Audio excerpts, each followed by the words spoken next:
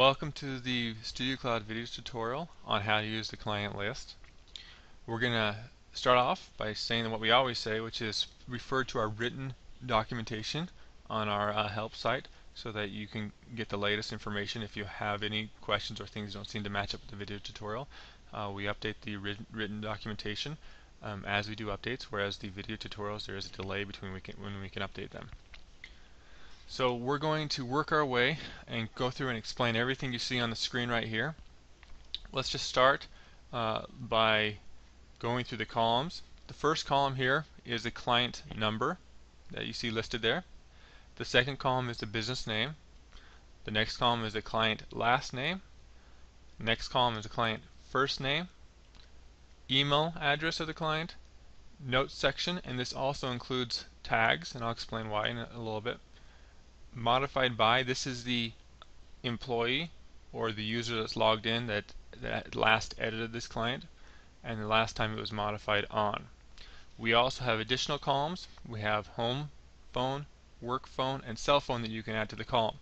These are turned off by default, and the reason is that we have customers that are using StudioCloud that have 100,000 clients and customers that have one client, and so we have to manage both paradigms.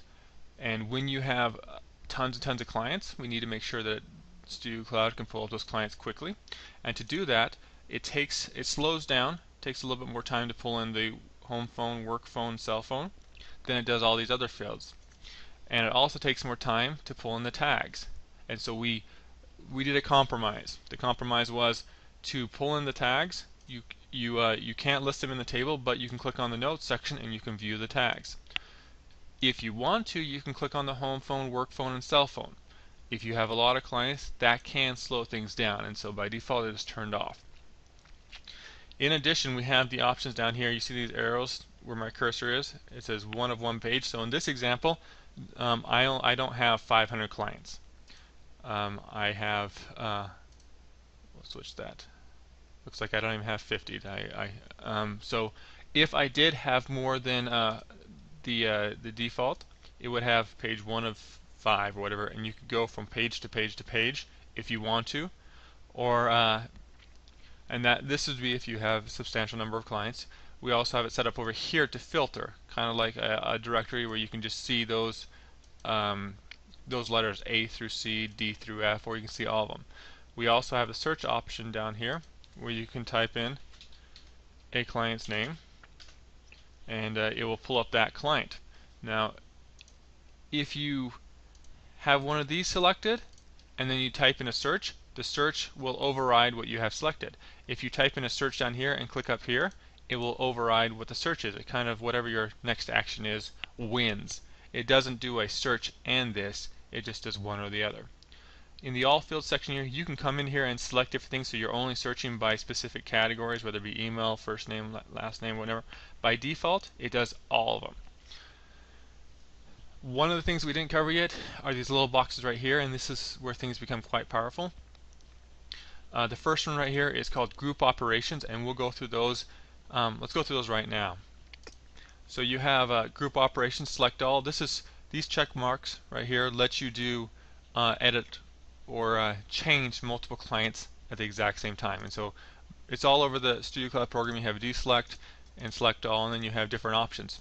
Okay, the select duplicate clients will go through and find clients that have the same first and last name and select them.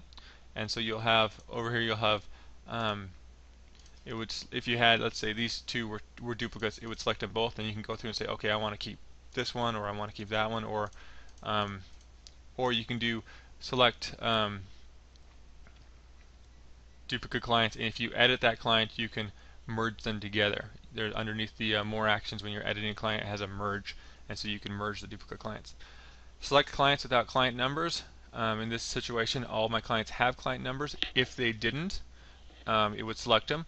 Most likely, the only situation where you're going to have clients that don't have client numbers is if you import the clients using a CSV file or into StudioCloud using the import options over here.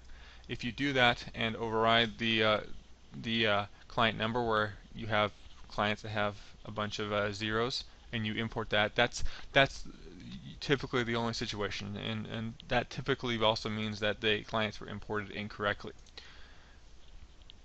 Remove spaces from emails of selected client. Sometimes when people import clients or type them in, they will accidentally have a space before the email address or after or not. This way you can do a select all, remove spaces from emails of selected clients.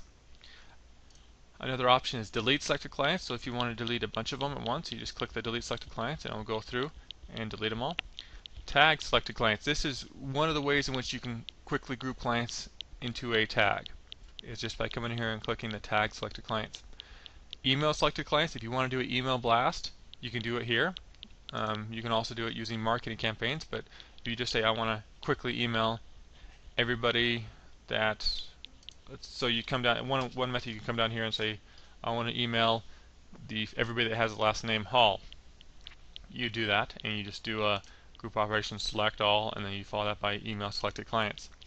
Text message selected clients, the same exact thing applies, where you can text message people, and you'd probably do the same thing where you type in their last name and do a small group of people. Export selected clients to CSV. This is one of the ways that you can get your clients out to do like printed mailers or email campaigns using a third-party provider. View selected clients on map. This is if you want to view where they're located on map, and this will pop up a big map that will show where the clients are.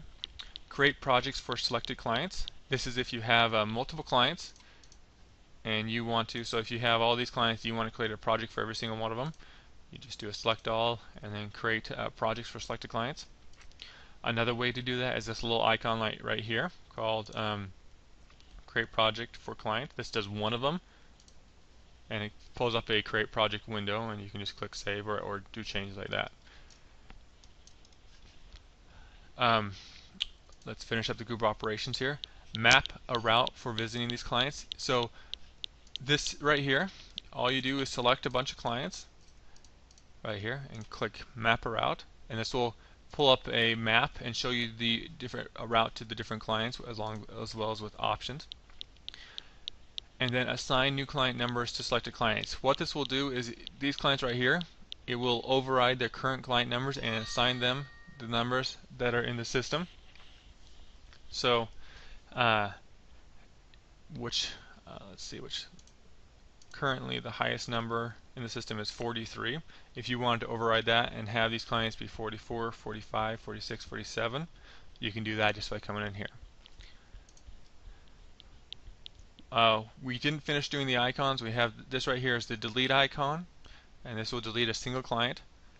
The edit icon, which will pop up the edit window, and then the communicate with client icon, and this will let you send an email, postcard, or text message to this client. One of the things that it should be noted with regards to the delete client, if you delete a client that has an appointment or an invoice, it will not delete the client. It will actually archive the client.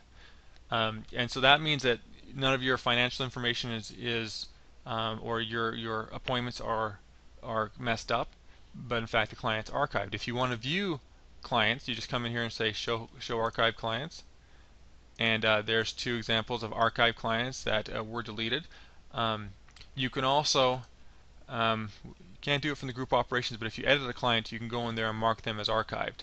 And if you let's go ahead and just down here to the list, you can also unarchive the client by coming in here and just clicking the unarchive option. There's also hidden clients. In this situation, we don't have any. Let's go ahead and